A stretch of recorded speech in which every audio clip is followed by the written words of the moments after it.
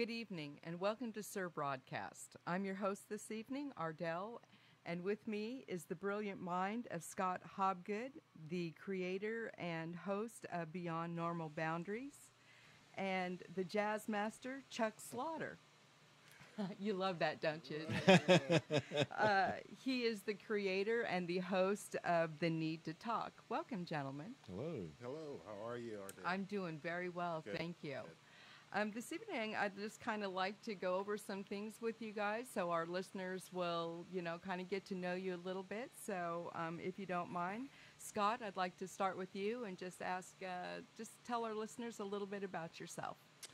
Well, my name is Scott Hobgood, and I'm living in Charlotte, North Carolina, and I've had a life where I've spent a lot of time moving around and seeing different parts of the world and experiencing things through experience as averse to reading or looking at pictures in a book, which I thought was sort of I just noticed that in growing up, that being a poor student, that things seemed to make more of an impact on me by just experiencing things like, traveling all over the world and seeing different geographical sites and, the way Gaia looks like and the people that live in different regions of the world and having different languages and different, just a different culture by comparison to being an American. And so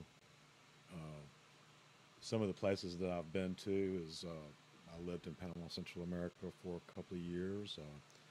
I've lived in various parts of the United States, from Charlotte, North Carolina, to Oklahoma City, Oklahoma, to Southern Oregon, parts of, down in Charleston, South Carolina. So you said basically that you wasn't really a big fan of school, so your schooling is School of Hard Knocks. Is that what you're trying to tell me? Yeah, here? it's like a School of Hard Knocks, yes. There's something to be said about experience, though. It gives us a lot more wisdom, I think, to experience things rather than just to read. Yeah, and the way that I look at that is, to me, experience is something that is a gift, a gift from God, for lack of a better way to put it, that in order to have your conversation with God is to look at your own experiences with life and see what that has brought you, because oftentimes experience is going to be more truthful to what's going on than what you read from or look at from some other source that is just basically someone's perspective. You said that since you traveled around a lot, I presume obviously you've met a lot of different people from various different cultures and various different religions and stuff. So tell me a little bit about that. Yes, I have. I've noticed that, most of the countries that I've been to have been in some aspect of, Christianity. But I have been to Israel before, and I have seen, some of the historical things of where Christianity supposedly has come from. Right. Good question. I'm not real sure how to answer that. Well, that's okay. I was just kind of setting you up so that you can kind of tell me a little bit about your show that you're going to be hosting, Beyond Normal Boundaries.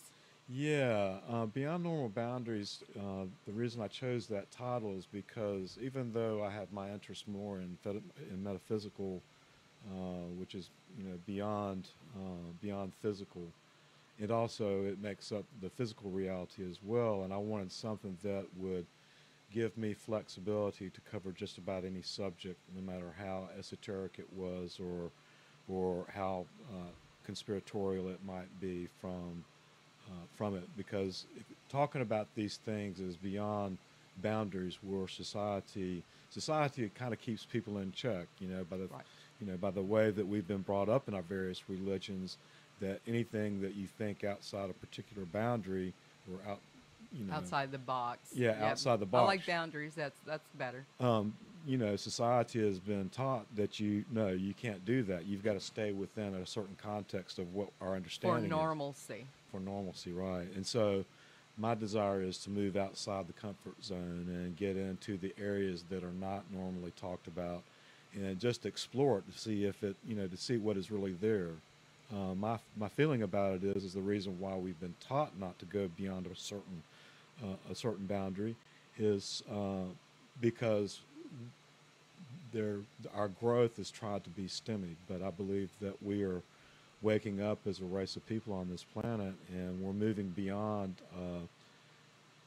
We're moving beyond an old aspect of ourselves, and the only way to expand to another higher resonant level of being humanity is to explore outside those boundaries and to find out what's there, and to make a decision as far as what that means to us on a personal basis, and also as a from a mass, from a lot of people's perspective. Very exciting. Very exciting. I'm looking Thank you. forward to that. Could you tell me a little bit what your perspective is on the opportunity that Surbroadcast has given you? What is your goal, or what is your hope to accomplish with it? Well, my hope to accomplish with it is to play a part in this expansion that I feel that humanity is going through, and to play some part in being involved in that process. Very good. Very good. How did you come about Surbroadcast? Well, a good friend of mine that I've been friends with for about 8 years has been talking to me and other people that we work with about doing some type of business adventure, and we all kept, him and hawing and just kind of sloughing him off, talking about Robert Burley. And finally, he came back one day, not too far back from now, and he said, "Hey, I'm going to put together an online communication station that's going to involve video and audio, and I'd like for you to be a part of it." And I was excited about it because this is something that just sort of happened for me naturally, an avenue for me to be who it is that I'm choosing to be. And here it is. It just came out of nowhere. I wasn't trying or anything. So I'm excited about it. I'm very excited too. Thank you very much. I can't wait to see some of what you've got to share with us. Thank you. All right, now my buddy, the Chuck Slaughter. I am so sorry about that. I didn't want to mess up a second time as we're That's okay. doing this live. So. Composing this- yourself. That's right. This is take two, right? That's right. This is take two. Chuck Slaughter, I am so happy to have you here. Why don't you tell our listeners a little bit about yourself? Well, my name's Chuck Slaughter. My given name is Ulysses, and actually I'm the third. But my father gave me the name Chuck, so I wouldn't have to go through a lot of trials and tribulations that he went through. so Chuck Slaughter, born in St. Petersburg, Florida, but only stayed there for 2.5 years. I'm an Army brat, if you will. Another fellow traveler. Yeah, but not quite as extensive as Scott. I've lived in Texas and Birmingham, Alabama, during the late to mid '60s. And you're black. That's yes, and that's a story. I'm sure. That was quite an experience. I can imagine. Quite an experience. Definitely during those times. Yeah, and I lived in Germany, and so I've done some traveling. Like I said, not quite as extensive as Scott, but I do agree with Scott that it does give you a different perspective. I know some experiences can have a positive or negative effect on you. It all depends on your reaction to them. But I've had quite a few experiences, and hopefully they have affected me in a positive manner and not negative. So I certainly hope. The jazz man. Yeah, absolutely, absolutely. So yeah. So but after that, I've gone to different schools. Like Scott, I wasn't that great in school, but met my wife in school, and we had 3 children. Right on. And 3 beautiful daughters. I would call their names because I know they're listening. But but Well, please do plug it. We love to have the plug that's of the babies. Tanya, Crystal, and Yolanda. Well, So, hello, ladies. yes. 3 beautiful daughters, and very proud of them all. Good. But I, after that, just playing music, fell in love with music at a very early age, and not just R&B, but plenty of pop. I owe my jazz, I guess, initiation to my stepbrother, who is now living in Sacramento, California. But I can remember one of the first albums that he brought home, or one of the first albums that I can remember, was one by Jimmy Smith, who's a B3 jazz organist, and it was "Who's Afraid of Virginia Woolf?" And I know that song, actually. Yeah. How old were you, if you don't mind me Gosh, asking? When you got I was when about he 15, turned you on to about really 15, that old? about I was 15, actually yeah. surprised. Yeah. Sometimes people that, especially that just music just grabs onto them.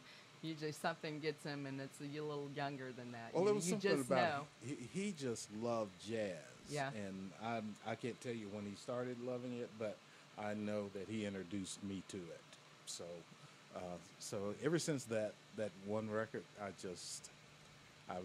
loved jazz. I'm not an expert, let's say. Right. I don't know about that. I love the music. Yeah. I love the music and have for quite some time.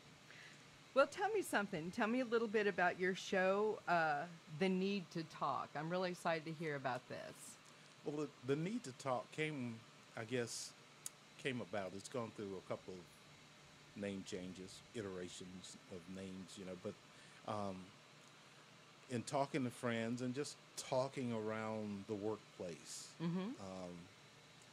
I realized that people, laymen, not the professors and professional broadcasters and people like that, they weren't the only ones that could talk. Right. Everybody has conversations. Everybody has thoughts. Everybody has a perspective on something. And just talking with the people at work, talking with friends, I realized that we could have conversation and not want to go at each other's throat. We could have contrasting opinions Right, about what's going on. Agree to disagree? Exactly. We could have differing opinions. And I also realized in those conversations that you could hear something that might just change your Absolutely. mind or take you in a different direction. So with my relationship with Scott and, of course, my relationship with Robert Burley, who initially I wanted to just play music, but Robert was insistent, more or less, that we do something else. We talk, and what really solidified it for me was I was talking to a friend in Mississippi, and they were saying that they were just tired. They didn't want to talk about this anymore, and I said, well, maybe we just need a grassroots, people at our level talking, hashing things out. And you'd be really surprised how educated and how many brilliant minds are out there that obviously aren't recognizable. Just because you're not in the spotlight definitely doesn't mean that you don't have a brilliant mind and things to say. Exactly. And your voice should be heard. Exactly. So I decided, okay, let's do that. How Let's go ahead and wonderful. do I'm that. excited about that. I'm Well, I excited to am hear too. about some of your subjects. I've had the golden opportunity Mm-hmm. to chat with you prior to, our broadcasting. Right. So I know I'm a little excited about it. Yeah. So you got to go down there on what the Surbroadcast means to you on this opportunity. Well, from I guess from a high level, Surbroadcast means to me that a person who has the desire and inclination to do something can do it. You can push and do it. But at this level down here, Surbroadcast means to me that there is a platform for people like Scott and myself and others who don't necessarily you won't see on ABC or NBC, MSNBC, Fox News, or whatever. But these are the people that walk around every day that make up this country, and they have a voice. And I think it's time that we were heard, at least on some level. And I think Surbroadcast gives us that platform. Absolutely. Thank you so much, gentlemen, for joining me this evening, and thanks to our listeners. I'm very excited, and I hope everyone else is, to get to experience and enjoy both of your guys' show. We have Miss Monique Alexander, which couldn't be with us this evening, and her The Uncanny. I'm really excited about what she has to say and what she's got going on. We've all had the opportunity, obviously, to spend a little time with her, and, Yes. So yes. I'm really excited about that. So thank you, everyone, for joining us, and I'll see you next week. Well, thank you, Thank Ardell. you. We really appreciate it.